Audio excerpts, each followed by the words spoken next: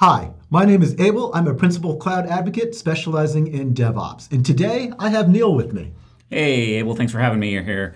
My name is Neil Peterson. I'm a senior program manager in the Developer Experiences group working on ARM tools for Visual Studio Code. Cool. So you got a real bunch of cool stuff to show me today, don't you? Yeah, I think what we'll do is just a quick tour of the ARM tools for Visual Studio Code, and really let's just write an ARM template from scratch, and as we're doing so, we'll explore some of the new features that we've got. Awesome. Cool. So what we have here is I've got Visual Studio Code open. We can see I've got a file here, Azure deploy.json. One thing I want to point out before we get going is look at the detected language down here in the bottom right-hand corner of Visual Studio Code. We can see that it's JSON, and that's important, and we'll talk about why here in just a moment. So kind of the first thing that you need to do when building an ARM template is really scaffold out the different areas that are required by the template, and we make that really easy. So within this JSON file, I'm just going to type in ARM, and we can see that we've got this pop-up selection menu. Yep. And in here, we can see that I can, and what this is going to do is just scaffold out the template for us. Now, we can deploy ARM templates to resource groups, management groups, subscriptions, and tenants, and we've got scaffolding for each of those. But I'm just going to select this first one, which is going to create a template that's going to be deployed to a resource group. Cool. And notice that it puts in all the areas that you need to create when building a template, such as parameters, variables, resources, outputs, etc. And this is a deployable template, but it's not going to do anything. The point of ARM templates is to deploy and configure resources into Azure. So let's go ahead and add a resource. Okay. So I'm just going to bring my cursor into the resources section, and once again, I'm going to type in ARM. And notice that it now gives me this big list, and it's a list of resources that I can add directly to the template. Cool. And I'm going to add in a container group or a container instance. Okay.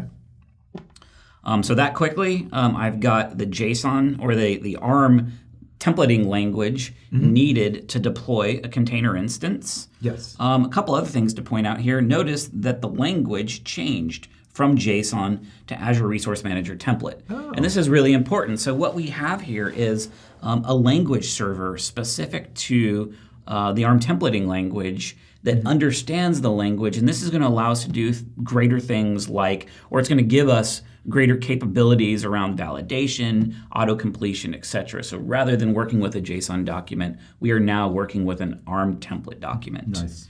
Also notice over here on the left-hand side, I've got this ARM template outline. This is going to allow us to navigate around our template as they get complex and whatnot.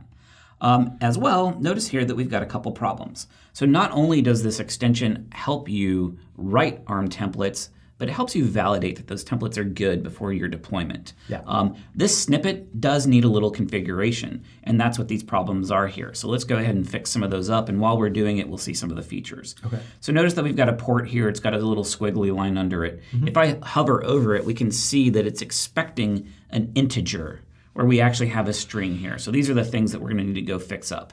Now, I could just put an integer in here, and that's going to fix it up, but we want to do things, kind of in a best practices way. So rather than hard code some of these values, let's go ahead and create some variables. Okay.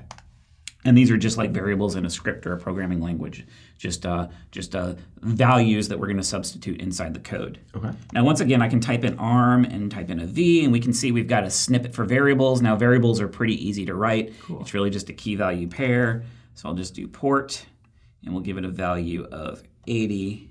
And I'm going to create a couple others while I'm up here.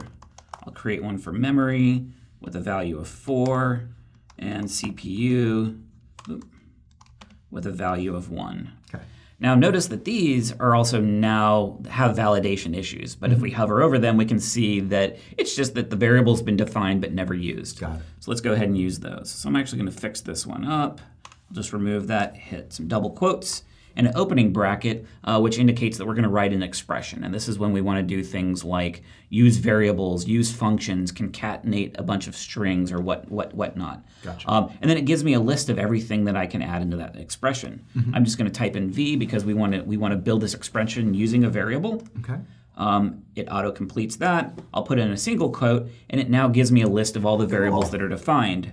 And I'll go ahead and select port. Okay. And I'm just going to quickly do this for the rest of these here.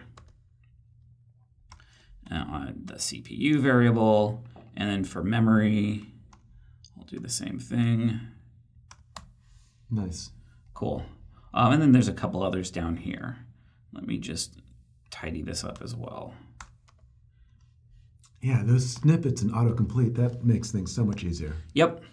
Cool. Now let's actually dig in a little bit deeper, and let's actually stay in this port section. So what we have is the IP address configuration for the container instance, and then we need to define these ports. I'm actually just going to remove both of these out of here temporarily just to see what happens. Okay. Notice that I now have some validation on this ports configuration, and it's saying that we're missing a required property of port. So what's happening is that we're not just kind of linting the code, but we're actually validating the resources against schemas that have been generated from Azure. So the ARM tools for Visual Studio Code actually know what this container instance should look like and knows about the required properties and whatnot. And it's able to flag here like, hey, you haven't totally completed configuring this thing. Like you must, define a port. Cool. So we'll go ahead and do that. So there's my port. Let's take this protocol out one now. Let's take out this protocol. Not only do we kind of validate on that, but we build that into the auto-completion in IntelliSense. So look what happens here when I hit Control Space. It's now returned like, hey, we know that this resource under IP address, under ports, can also take a protocol. So we're going to offer that up as an auto-completion. And not only that, but it's got a defined set of expected values, so I can do the same thing. So I'm going to hit Control Space, and now it's listed the values that we can add there, and I can select TCP. Cool. So that's pretty cool. So not only is this about validation and auto-completion, but we are validating against schemas for these resources that have been generated from Azure. Couple other things that I want to clean up here. The next one is this container image. That's not a valid container image, so we need to give it an image to like a Docker container image to deploy. Rather than specifying that as a variable, I'm going to do it as a parameter. And what a parameter allows us to do is kind of define that value at deployment time. Once again, I've got a snippet here, so I'm going to do arm-p, and we can see arm param value. I'll give it a name of image. And now I want to give it a default value, but maybe I don't really remember how to configure a parameter or what the default value property is. Once again, we've got auto-completion to help you here. So I'm going to hit Control Space, and we can see the values or the configurations that I can put on a parameter, including default value. And then let me just give that a value real quick. All right. And then I will find that image right here. Again, I'll create an expression, but instead of using a variable this time, I'm going to use a parameter. Cool. And then just like with the variables, I get a list of my parameters. So a couple other cool things that we haven't talked about is we've got some color coding going on here.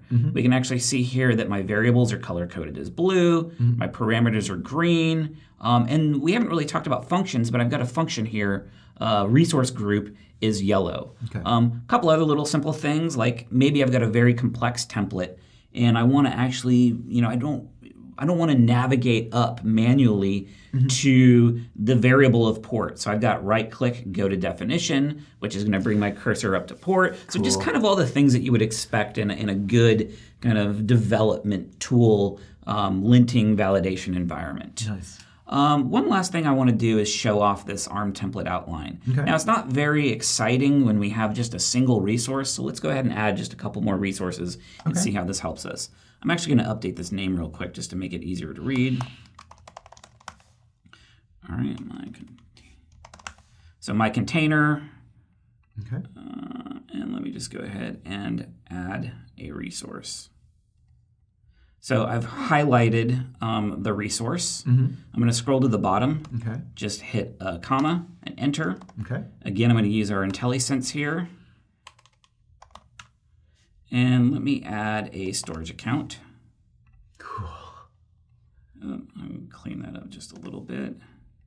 And then let me go ahead and add something else. Let's do a Cosmos DB account. And now we can see that I've got my 3 resources, and I can navigate through these using this ARM template outline view. Very cool. Now, the one thing we don't have yet, which we will get in, is a deployment experience. However, Visual Studio Code has a built-in terminal. So using this terminal, I can now use the Azure CLI or PowerShell to deploy this template directly from Visual Studio Code. Very, very cool. Man, that is some very cool stuff that you just showed us. Yeah. Neil, thank you so much for showing us all of this. Personally, I can't wait to start using all of these ARM tools in VS Code. Cool. Thanks for having me here. It's been fun. Thanks, man.